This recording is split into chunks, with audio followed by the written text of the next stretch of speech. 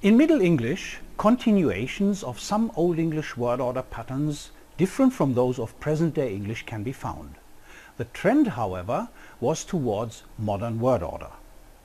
This e-lecture illustrates how the basic word order of Middle English was realized and seeks to provide a precise syntactic typology of Middle English. So as usual, we will look at the main word order patterns in Middle English. We will discuss the central head modifier sequences in Middle English, and we will use examples. Now the examples in this e-lecture that help us to illustrate the syntax of Middle English come from Barber's book, The English Language, A Historical Introduction, or they have simply been taken directly from Chaucer's Canterbury Tales. Let us look at some sentences of Middle English first. Now, our first example illustrates that in Middle English the subject, object, verb pattern was possible. Him forward is clearly an SOV structure where we have marked the subject in red, the object in blue, and the verb in green.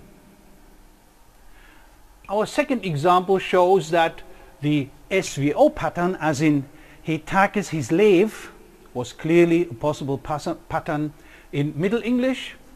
And example number 3 is an example where we have an OVS pattern. But hood werd genoon, and quite interestingly the object here is split, non hood werd genoon, and the subject clearly follows the verb. The last example on this screen is thus tauchte me mi dame, and clearly here we have a VOS structure that is typical in construction where the first element is an adverbial. Thus tauchte the verb, me object, and mi dame the subject. These examples show that despite the progressive impoverishment of inflection, word order in Middle English was still very flexible and often allowed more options than in present-day English as to where to place the main elements of clause structure, subject, verb, and object. However, the tendency towards a more rigid word order increased through the Middle English period as inflections got lost. By late Middle English, the majority of sentences exhibit word orders that would be completely acceptable in present-day English, and the SVO pattern was increasingly established as the standard type. So let's look at these central word order patterns that were used in Middle English. Now here are the first two cases, and perhaps you can try a syntactic analysis on your own. So stop the video if you like, and then compare your solution with mine.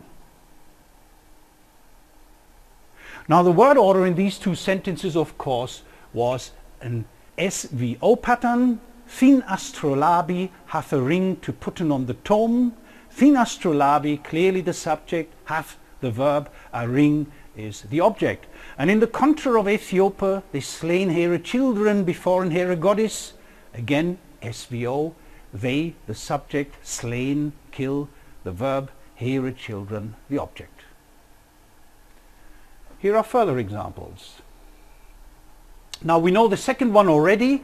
Him forward is clearly SOV, and the same applies to the subordinate clause structure, where in if a man will verharme, we have the same structure. A man is the subject, will and harme the verb. By the way, will and harme form a so-called brace construction or verbal bracket, which is interrupted by the object the. Now last but not least, we have these two patterns. Gaf ye the child anything? An interrogative sentence. Now the VSO order, which you can find here, the VSO order was the rule in Middle English interrogative clauses, which as in Old English allowed the simple inversion subject-verb to become verb-subject. In standard declaratives, it was only found in sentences with adverbial fronting. For fenne moet ha thinken of the koes fodder.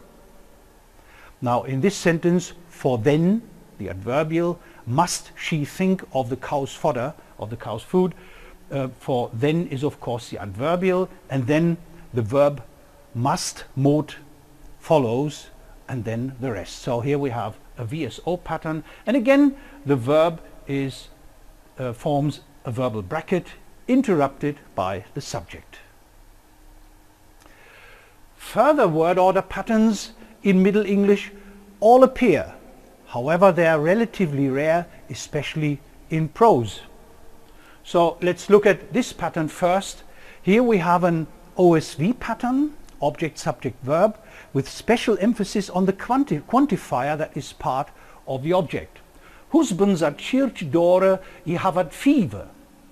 Object, subject, verb, and then part of the object at the end. Now the second pattern is an example of VOS with the verb in the second position due to the initial adverbial thus. Thus tauchte me mi dame. We already discussed this sentence on the previous screen. VOS. Well, in the last example, which I have here, clothes have they known. Well, here we have an OVS structure with special emphasis on the quantifier that is part of the object, just like in the first example. They have no clothes would be a present-day English version. As a first summary, all possible orders occurred in Middle English, at least occasionally. Yet, despite the high degree of freedom of word order, the subject tended to be placed before the object. So the orders behind me became increasingly unlikely in Middle English.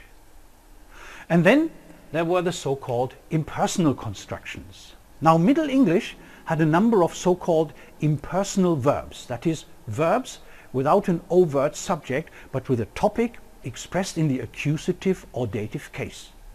The number of such constructions increased in Middle English. Let's look at them in detail. Here is one of them. Me fristet Sare, drink je mi brucht. Now if you look at the first clause, me fristet Sare, then we can provide the following analysis. Clearly, fristet is the verb, and me, well, me is an object. That's the first case. And Sare then is an adverbial which we can ignore in this particular case. Let's look at another example. Me dremit, that he was led to Durham. And again, we are going to look at the first clause. And we have a similar case. Me dremit, me is an object. And of course, dremit is the verb. Well, here is the last group of our examples of impersonal constructions. This is a case with an overt subject, but the overt subject was empty, or the impersonal dummy subject it. So let's provide the analysis. First, liekede is of course the verb, well is an adverbial, then the is an object, which means you, and this time we have a subject, which is of course hit. In these constructions, the object, which was the topic in each case, so let's mark the topic in with this color, was in the first sentence me, in the second sentence me, and in the third sentence it was the. So these were the topics. And this is what happened. As more and more SVO structures with overt subjects were used, and this word order pattern became more and more fixed, these impersonal constructions gradually evolved into personal constructions with their subjects in the nominative case. So this is how they were reinterpreted. Me fristet became I thirsted. Me dreamed became I dreamed or dreamt. And Verliekede became du liket, later you liked. Now of course we know that I thirsted died out in the early days of present day English. Today we would say I am thirsty. But in all these cases we have a typical case of syntactic reinterpretation, where an exceptional construction was changed by analogy with the majority of the cases. The non-subject topic in each case was reinterpreted as the new subject to align this word order with the majority of the cases where Middle English exhibited the SVO pattern. Let's now look at head modifier structures. In Middle English, both head modifier and modifier head patterns were used. Now, here is the first case where we have typical head modifier sequences. For example, prepositions on his stead. Stead means horse. Prepositions are heads within prepositional phrases. Or noun adjective patterns, where the noun, the head, precedes the adjective, and heaven indivisible, or shore sorte, the sweet shores, in the second case. But at the same time there were also modifier head patterns. So there were still some postpositions, hesede, him to, or adjective noun patterns, an earthly servant, great heavy rente. So in these cases the adjective precedes its head, the noun. So again, like word order patterns, there were tendencies towards a head modifier sequence, but essentially all possible ordering patterns still occurred. And in sentences, like in Old English, Middle English, prose favored coordination rather than heavy subordination. Thus the clauses within coordinate structures were preferably linked by simple coordinators such as and, so, and than means then, rather than by subordinating conjunctions such as that team, that, when, if, which means if, and for thee, which means for or because. These were confined to subordinate clauses. In poetry, the syntax of Middle English was essentially the same as in prose. However, to meet the requirements of rhyme, poets were likely to use inversions, that is, VS, verb subject ordering patterns, more frequently than was typical of prose. Over and above these basic properties of sentence structure, there were a number of interesting additional syntactic aspects of Old English, such as the use of the subjunctive or the use of double negation.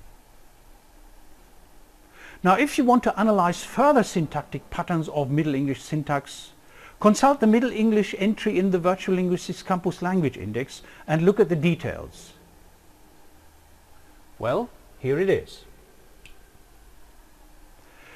Now, in this section, Morphology and Syntax of the Language Index entry, you have access to two texts.